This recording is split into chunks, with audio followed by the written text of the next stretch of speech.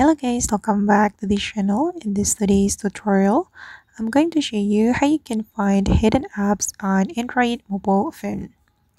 Okay, let's get into it guys. I have opened my Android mobile phone, and if you want to find your hidden apps in your Android mobile phone, you can go to your settings. Open your setting, and once you have opened your setting, you can go to the home screen setting. This one, tap on this home screen setting, and you need to scroll down a little bit until you find hidden apps on home and app screen. Tap on this option, and as you can see, those are my hidden apps, and I'm going to unhide all this application. So we just need to click on this icon to remove it from hidden apps. Okay, and just click on done.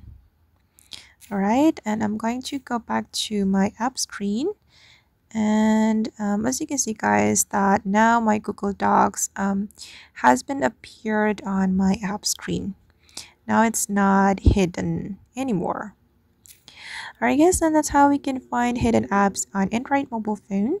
I hope this video will be useful for you. Thank you so much for watching, and see you in the next video.